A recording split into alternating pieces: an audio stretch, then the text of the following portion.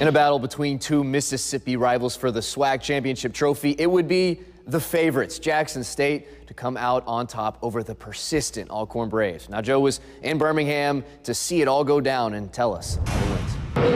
That's right, JSU won their third SWAC championship in the last 4 years with a dominant win over Alcorn State as they were playing at a high level on both ends of the floor. Head coach Tamika Reed dressed the part as her Tigers were one step away from another SWAC tournament title. Nate Kilbert and the Braves trying to pull off the upset. The Tigers jumped out to an 8-0 lead, but the Braves cut it to 3 after Nakia Cheatham's steal and coast-to-coast bucket. She led the Braves with 10 points and 7 boards, but the Tigers closed the first quarter on a 9-1 run and never looked back. Credit that stout defense. They held the Braves to 24% shooting for the game and just 12 points in the first half. JSU got production from everywhere. Haley Breland led everyone with 8 points in the first half. Tyan Bowler poured in 13 points.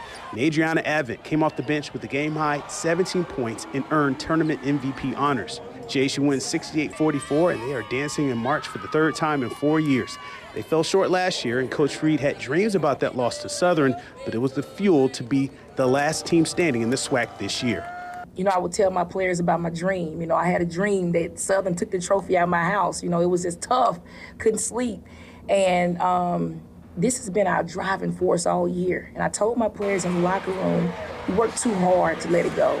We've come too far to let this one slip away. And so this team is so special. This is a very special team.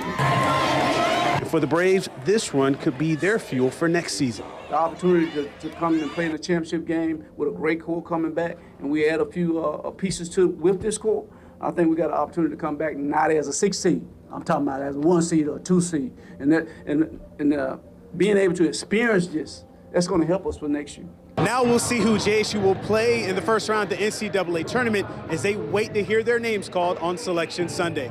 Reporting from Bartow Arena on the campus of UAB in Birmingham, Joe Cook, 16, WAPT Sports.